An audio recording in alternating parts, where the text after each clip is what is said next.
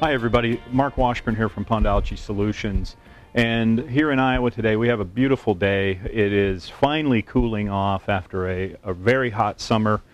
Been a very challenging year for algae control across the entire country of the United States. It's been extremely hot for an extended period of time, and those are very challenging conditions.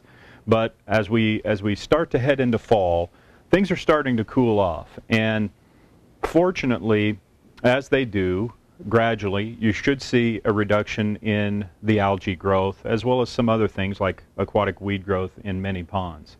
If you live in a warmer climate, obviously this is going to take longer, and in some very southern locations you may see algae all year long if the conditions are right for it. But we get a question this time of year quite a lot, and I wanted to address it in this video. As you know, we use beneficial bacteria extensively in our work with ponds, and we do actually work with trying to maintain clarity and improve the condition of ponds with bacteria, and that includes algae issues. Algae can actually regress when you get nutrients low enough, and that's basically what bacteria works on. So the question is, as we go into fall, is there any need or use for using beneficial bacteria if algae is going to go away anyway? The answer to that is yes. In many cases, it's still not a bad idea, if you want to continue to use bacteria. Obviously, that you have the type of bacteria that has a very broad temperature range. Many bacteria on the market have a limitation where they work better in warmer conditions, let's say above 50 or 55. And certainly naturally occurring bacteria will work and become activated above about 50 to 55 degrees, possibly into the high 40s.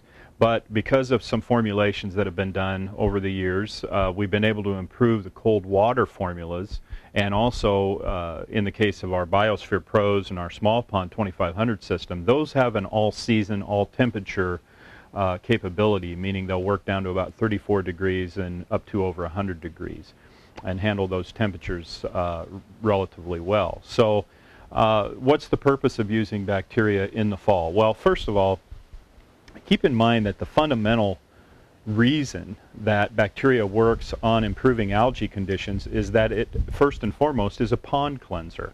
That's what it does. It cleans up nutrients, phosphates, nitrates, nitrites, things like that. It will reduce ammonia, helping with the nitrogen cycle, as we've talked about in previous videos. And so it's a pond cleanser first and foremost, and because it cleans up the pond of organic loads and organic elements, it will reduce unwanted algae growth at times. And so as we go into the fall, making sure that your pond is clean is a good idea. Particularly if you have a small pond and you overwinter, if you're going to keep the pond operating, you want some biological activity in there as long as you can maintain it until it gets to freeze up. And so it's a good idea to keep some bacteria going in a pond like this. In large ponds, what we found is as we treat into the fall, if you've had chronic problems with algae and other unwanted things like odors and heavy muck buildup, it's a good idea to supplement into the fall, because you do get some carryover. The bacteria will go dormant in the wintertime, but come spring, oftentimes you can clean up a pond quicker and more easily as temperatures warm up again. So we found that there is a carryover from year to year from adding bacteria in the fall.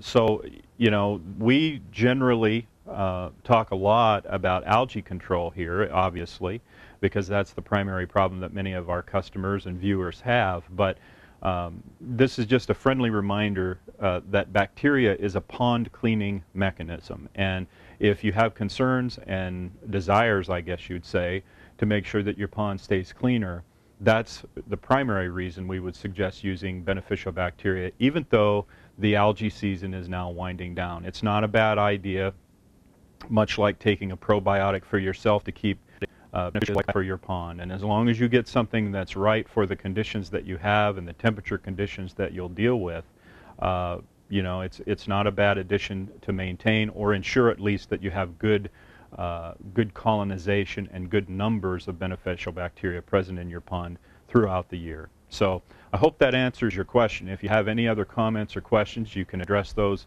on our blog at pondalgaesolutions.com/blog. and there will be a comment section below the video there, and feel free to leave some questions or comments, and we'll be happy to try to address those there too. So thanks for joining me today. Enjoy this beautiful fall weather. It's about time, I think. So we'll talk to you again very soon. Take care.